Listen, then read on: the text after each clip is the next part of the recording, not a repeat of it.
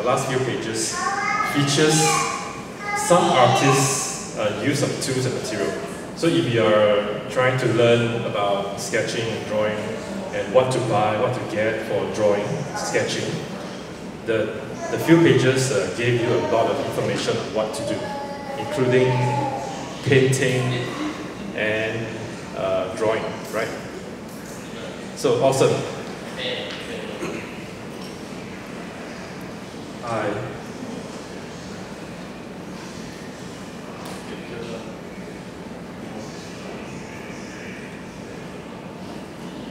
So today's workshop is about drawing expressive human figures. My name is Don. James is downstairs helping with the reception, and if he's free, he will come up and he will probably help me with it, but it's okay. This is going to be a 1.5 hour sharing, a very casual sharing, and then followed up by a hands-on. So the hands-on is, I'm giving you guys some time to draw. So I have brought some materials and tools, brushes, so that you guys can come up. It's not free for you to take home, but some brushes that later you can use to draw and sketch. And I'm going to do a little bit of demonstration on how I approach this method, right? Okay.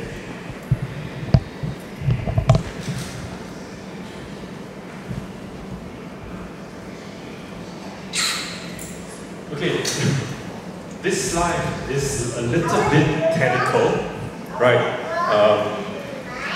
We are going to do expressive human figure, but I would like to point out from this slide some key landmarks or key areas that you, as an artist, will look out for when we draw human figure, right?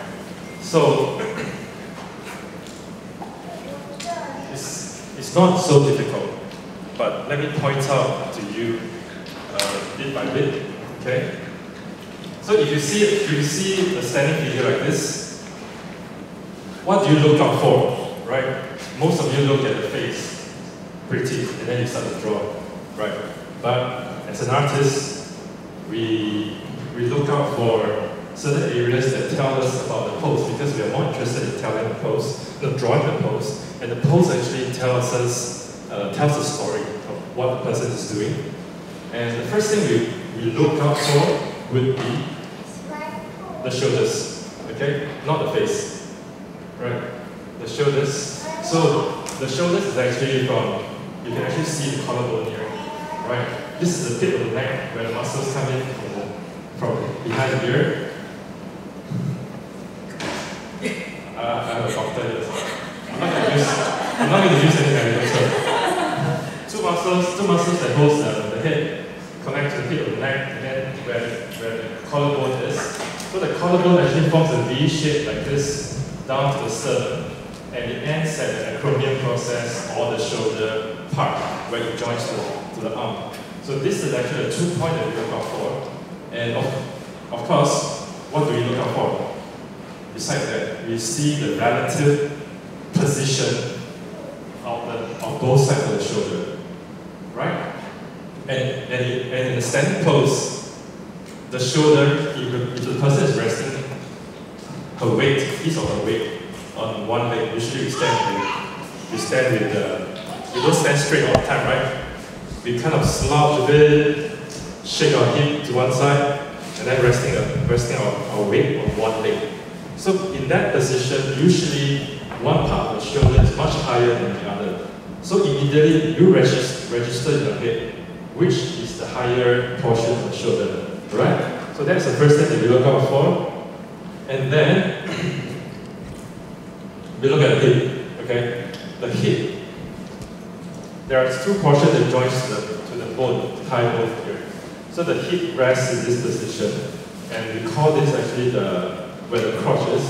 And right above is our pelvis, and this is where the hip joint is. And if you look at this picture, which is much clearer, right, the hip is actually rotated on one side to rotated certain angle. Okay? One of the hip joints is much lower than the other. Okay? So that is also another thing that we look out for. And if we draw lines to connect the shoulder joint, and also draw a line to connect the hip joint, what do you see? Do you see that both are pointing at different directions, right? So look, when you draw a standing pose, quickly look at the orientation of the two main landmarks, all right? And we call this, both of them should always point to a different direction, and we call this contrapostal position, right?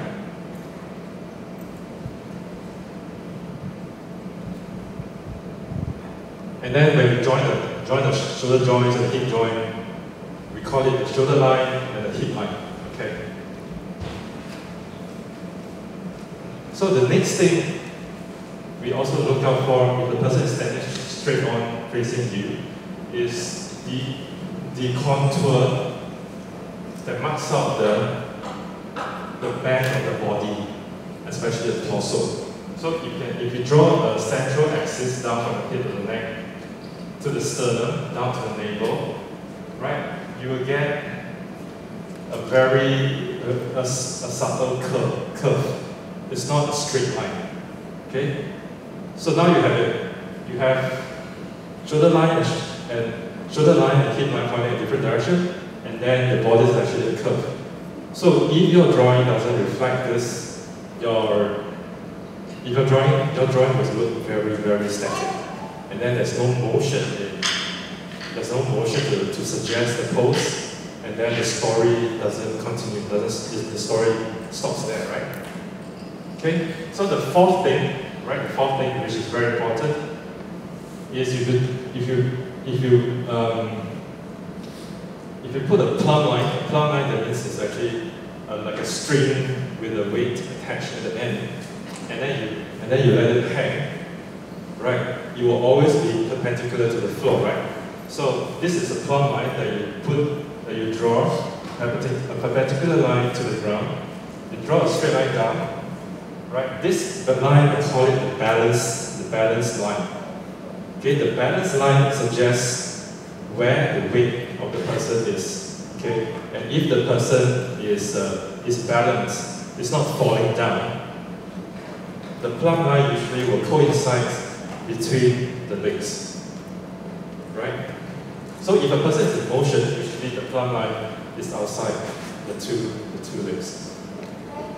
Okay, so three very important axes, right? I call it the axis that you watch out for. Okay. So far, no question? Very clear, right? Always look out for the three line. Okay. So, I drew something like this here, okay? A common mistake for a lot of us to draw a human head connecting to the neck and to the upper torso is to have the neck straight down, which is okay in front view, but the neck connects to the shoulder like this. Right, so this is not so right, okay? For the right anatomy, the neck is always in front of the shoulder. Got it? So I did a more accurate drawing like this. This is actually the cylindrical form of the neck, right? It's actually resting on a diamond shape.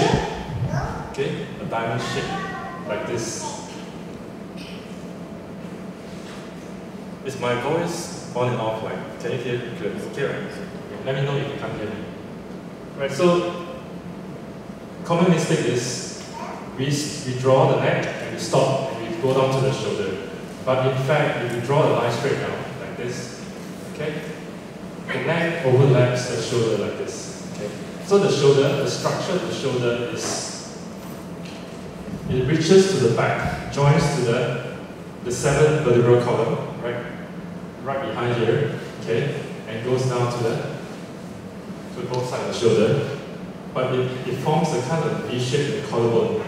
So the correct structure of the shoulder is actually a diamond shape, and then the neck is resting right in between. Got it? So that's something that we always forget. Okay? And importantly, when the person is facing away like this, okay, facing away and bending down, the shoulder, usually in perspective, the shoulder disappears. Right? It doesn't show more on this side. Okay? So always take note. This is what we are always interested to draw what we see and not what we perceive. And our perception is always thinking that, oh, no, the shoulder is missing. I had the shoulder. So it becomes, your drawing becomes the Egyptian hieroglyphics figure when the head is facing one direction while the body is facing the front. So that creates a distortion. And then your drawing becomes less expressive and less convincing, right? Okay, right at the top, this projector is a bit too high. Right at the top, I drew some more axes that I want you guys to kind of remember, especially when we draw figures at the side view. So most of the time, you don't draw figures facing right in front of you, right? Usually people are standing side or standing on three-quarter view. So this is something that I want you to watch out. Let me go to the...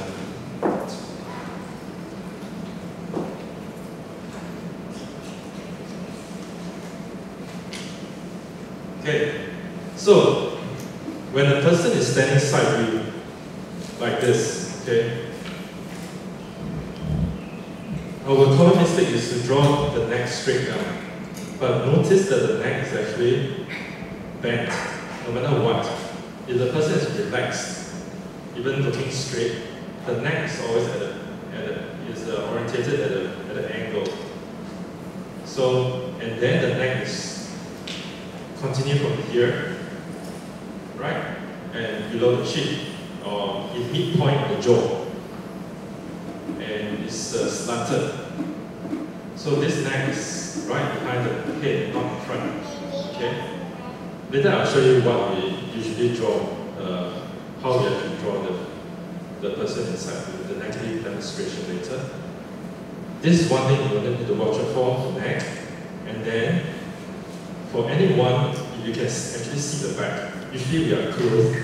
Our shirt, our t-shirt will block our back. But if a person wearing tank top like this, there's actually a smaller back. The vertebral column bends like an S shape down to the pelvis. This is actually the tailbone, right? And we always see that a pinch right above our buttocks, right?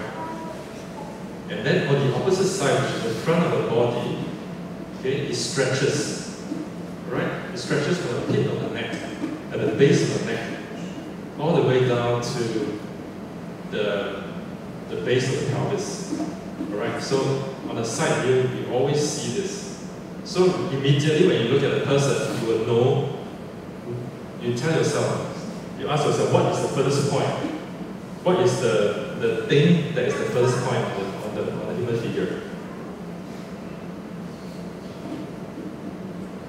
The abdomen, right? The abdomen. And therefore, the furthest point within the body itself is actually the navel, not anywhere else. Right, so that is actually the curve, right? The curve that you see. Okay. So the what I said here, the navel is actually the first point. Right. So these are the few things that I always look out for before I draw. Right. The landmarks, which is the shoulder line, hip line. When I look at the person, I start to measure. I start to see the relative position of the shoulder. Right. If the person is standing at a quarter view, I will see where the other shoulder is in relation to the other one, and where it hits. Whether the shoulder is hidden, or which shoulder is higher than this. You see, there's actually always an angle. Alright? And then, if you're drawing the side view, I see the axis, which is the front, and then also the back. And then, especially to make your figure more convincing, your neck should be at an angle. Okay?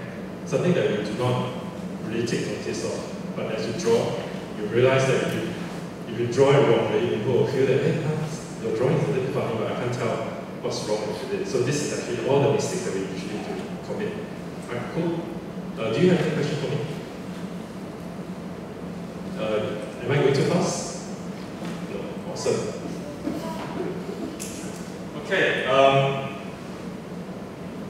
Okay, but we are more interested in drawing expressive figures, and we are not trying to bog down on all these different things.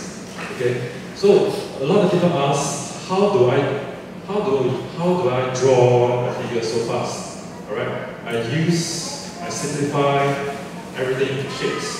Okay, so a seated figure. I have a few examples here. A seated figure, two seated figure and one squatted figure. Okay, you can actually see. By the way, I took this picture out from the internet, so there's a lot of things that you can actually find on the internet. I was a little bit too lazy to draw, so I got this very good example.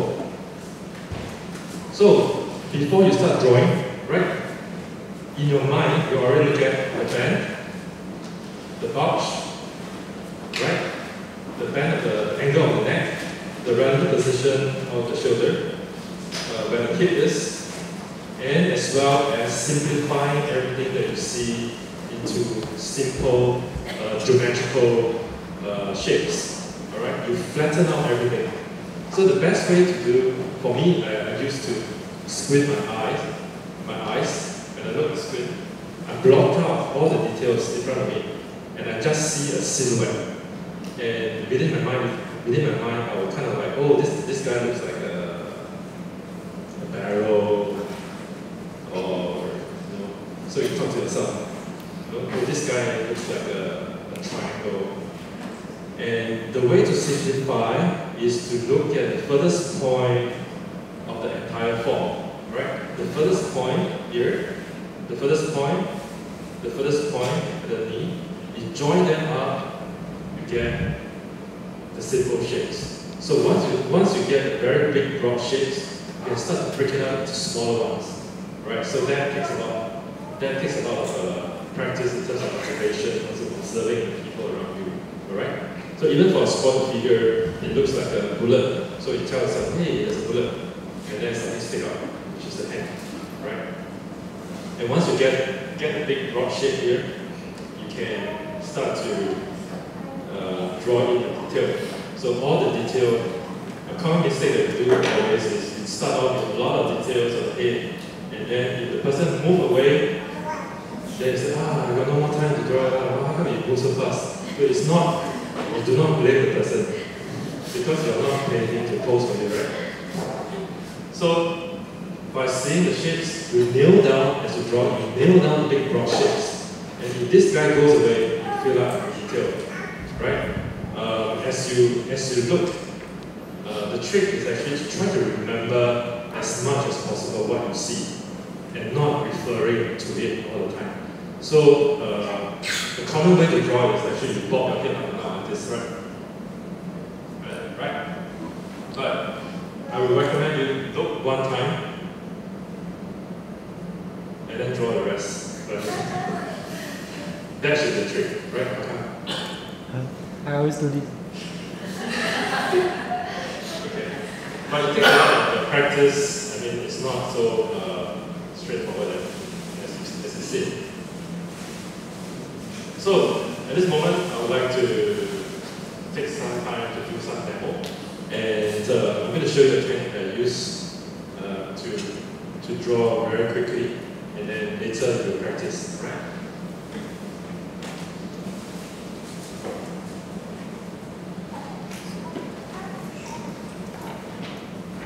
So I'm going to sit at this chair to do the demonstration. Okay, I didn't expect so many people to turn up. I have 3 figures here, right? So we can actually break it up to 3 groups. This group C finish, then you all go back, and next to come, then okay? Then you all organize it among yourself. And if you want to see all 3, you can just like, right?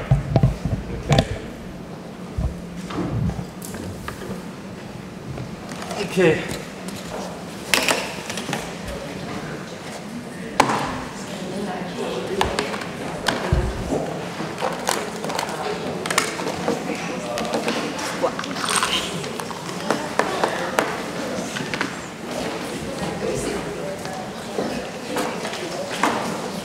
Okay, I'll kneel down here, and then I'll do this. Okay, I'll kneel beside you.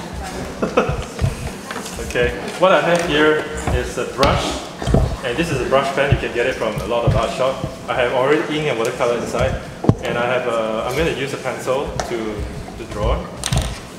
Okay.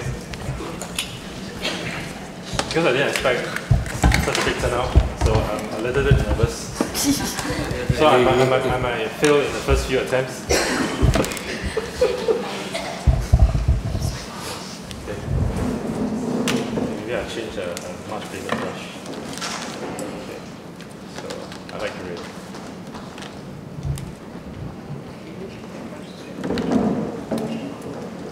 So later I'll be providing you guys with brushes and some ink, right? Later you will dip your brush in.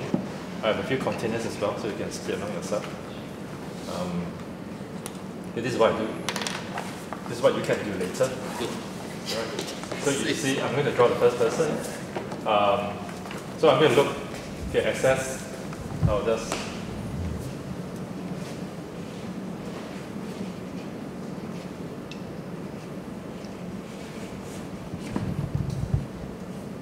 Okay, so that's it. So you kneel down the relative position like this, alright? And then you leave it to dry. Okay, simple, right? So, so the big broad shape is actually the tip of the head and the bulge of the front, the torso. And then of course that's actually in fact, the bend of the back is here, alright? But with this broad stroke, you already nail down the shape. Okay. So while waiting for it to dry, I'll move on to the next figure. Right. So same thing here, the neck, right? The bend of the back. Okay.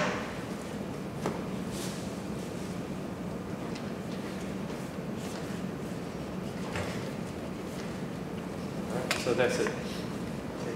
So very simple. Maybe you'll add at the front.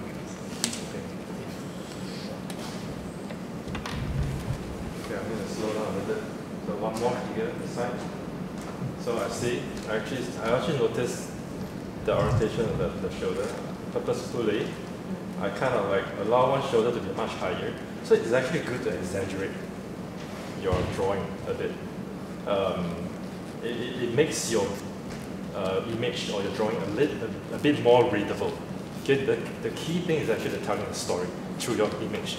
No one is going to take your drawing, find the person and say, hey, this is not accurate at all, right?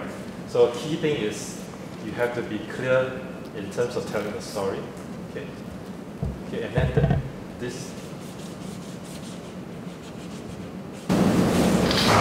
Okay, and then the hand is here, all right? So that's the main construction. All right. So.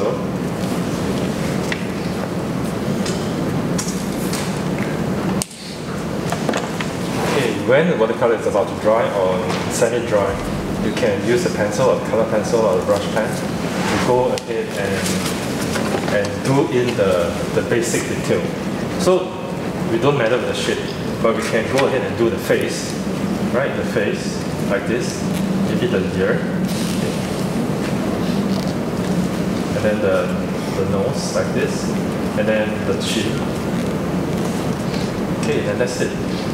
And then define the back of the head. And then we move on to, there's a white collar here, and then we can kind of like draw the hand side here, redefine the clothes like this. Okay. And then maybe this is not, the shape is not so good, so I put in and draw this. And then I pull down the legs. Okay, that's it. So if you have more time, you can go in and kind of like put in some folds. Okay. So that completes the main drawing. Okay. So later you guys are not going to do so big. I'm providing you thin strips of paper so that you can play around the shapes, and you have to find your own the shorthand and the language and get used to it. right? And practice a lot, okay? So here, the hand, okay? So even if you're not sure how to do the face, you just need to kind of like block it. And make sure you get the neck to bend, right? Bend. And then the hand. Look at the relative position of the shoulder. This is right where the chin is. So you know the chin is here. So you must you be careful not to, right? Not to exit your shoulder away from the chin. Okay, that will kind of distort a lot more. And then as you draw, make sure you also simplify the different portions of the, right? Okay, that's it.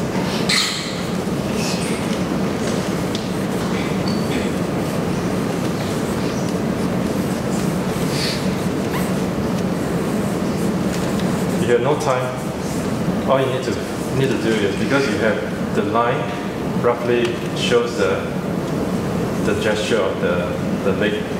Use the pencil later to fill up the rest of the flesh. Here is also the same thing. So don't know how to draw eyes or the features of the face is thin. Just leave it 2 dots. Okay? And the hand and the shoulder actually pull up here. And then the finger, kind of look at the shadow of the finger to draw. Alright, don't draw complete finger like this. You know? It takes a long time. So what we look out for is actually the shadow of the knuckle, right? Shadow of the knuckle, and then the shadow of the individual digits. Okay. And look at the hair as a shape and not individual strands. Okay, simplify. So we are more interested in becoming more expressive. Okay.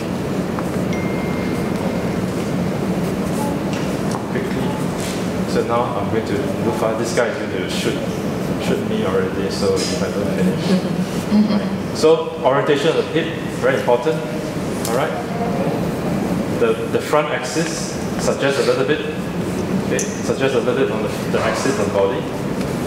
And then the top of the legs. Okay, where the knee is, relative position, all the key landmarks where they are. One knee is much higher, or the same position. So you got to, the bend has to be there. We are not doing accurate drawing, but we are kind of like keep going at the key landmarks, and then keep comparing. Even the elbow is actually at the waist, right? If you pull your elbow too long, the drawing becomes a little bit lopsided. Okay. So the knee, and then a little bit of muscle here, right? And then so you need to know where the foot is, right? And then just kind of like drawing that wedge like this. And that's it. So, but very flimsy drawing, but very quick, very bold. The story is there, right? And we are not interested in getting too much details into the drawing. So later when we practice, we are going to practice very small drawing. So smaller drawing, you can't put in a lot of details. So it forces you to just look at the key shapes, the key movement of the figure, and then you just need to kind of adjust all the key landmarks. All right. So any questions so far? Can you repeat? No. What pencil are you using? This is a very normal pencil. It's 8B. It's 8B, the blue stapler brand. You can get it from any stationery. Okay. So you could use anything. To draw a line, you can use anything. You can even use a charcoal to draw. Okay. So you can even, without even using a brush, you can also block it with a piece of broad charcoal.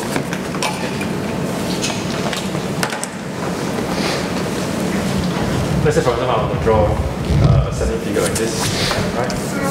So the bend of the front torso, the pinch of the back, and then the glute muscle, and you can just kind of pain, especially the neck like this, where the joint or the buttocks is. Okay, and then the hip, right? It's actually kind of like a one side is. No, this is actually quite balanced because the legs are all. But I think this side is much higher.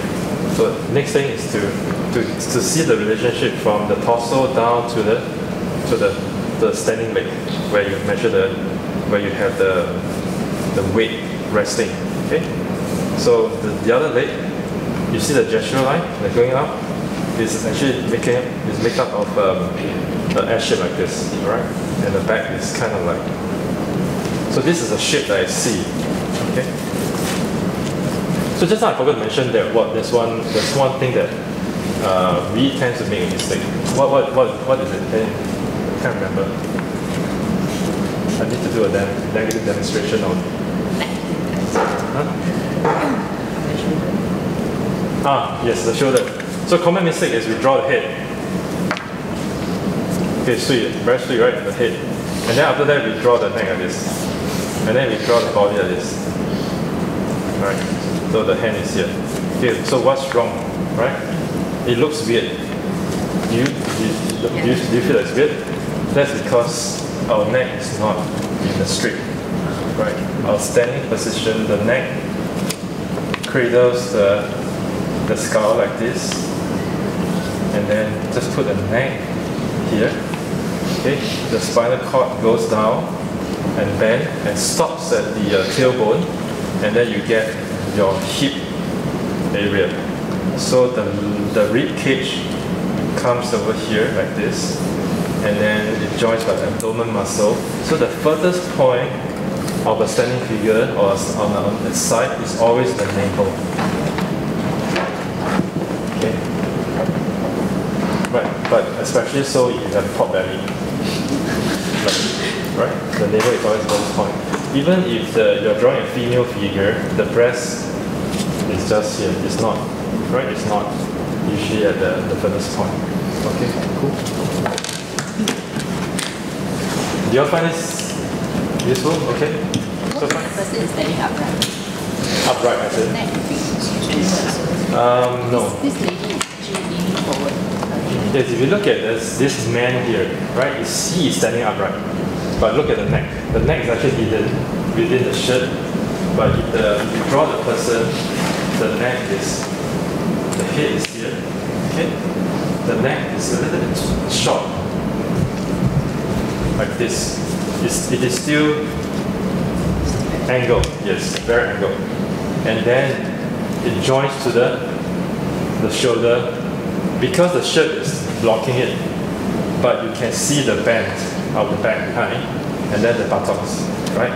But the shirt goes out and cover everything. But of course, when we draw a clothed figure, we are more interested in the outer contour and the shape, right? The shape acidified into like a bullet, and then down to the legs, the bend of the leg. So it actually goes an S curve like this, right? So, but even when we are drawing a closed figure, in our mind we're running through all the landmarks, the bulge of the front torso, and then also the pinch at the back of the neck, back of the back, right? Okay. So, watch your neck. So, if we draw the man with a head like this, then we do not know how to continue because the relationship is already distorted. Any questions? Any other question? Okay? Cool. So what?